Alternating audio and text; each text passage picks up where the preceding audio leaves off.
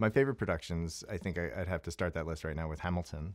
I know that's the obvious answer, and I'm lucky to have played a very small part in the success of the show. And but the thing that people may not know about Hamilton was that it's not just a huge commercial and cultural success, but the people who made it are excellent people.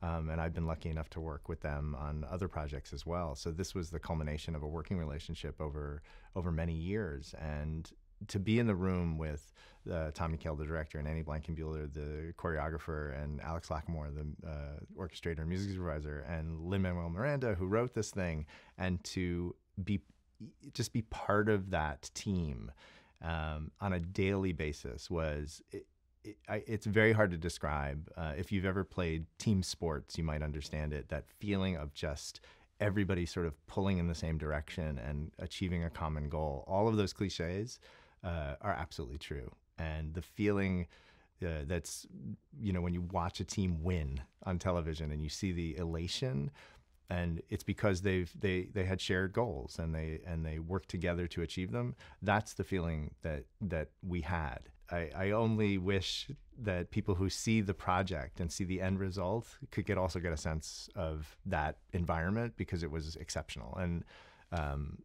it was very special. So that's definitely at the top of the list.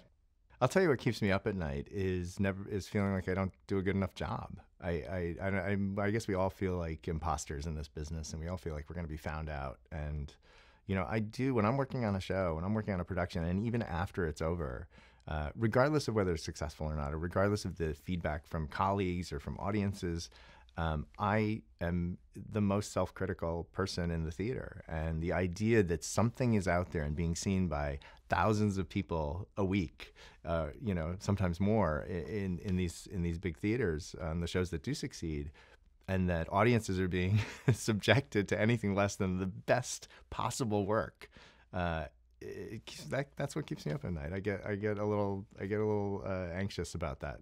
I try to let it go, and I try and do better the next time. Yeah, there's a certain obsessive quality to what we do, and I think that's what makes some of us succeed. You don't tire of the pursuit of something better. I think it doesn't exist, particularly in my environment, which I like to call a hostile environment. I mean, in the live environment in a theater, you can't win. I mean, you have to know that going in. You're not going to win, but you can win the battle, maybe not the war, right? And I think there's just a general feeling of just wanting to do better all the time, and I guess that's what keeps you coming back, right? That's what you get up in the morning, you walk through a stage door, and you go to work, and as long as you have that motivation, then hopefully you'll continue to serve the writers and the director and your colleagues, and then of course audiences as well. And that's, for me, that's the job.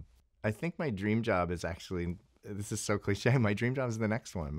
I like making new things. I've been devoted to it, I think, my whole career, and lucky enough to be chosen to participate in making new plays and musicals. And that's a tough thing to do, because they're completely unformed, right? They arrive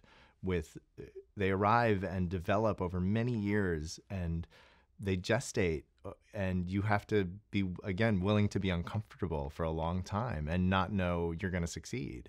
But that's what I get hungry for. And so I tend to look forward. I tend to keep my eye out for new writers and new material and new ideas for stories and new venues and things like that. That's what gets me excited.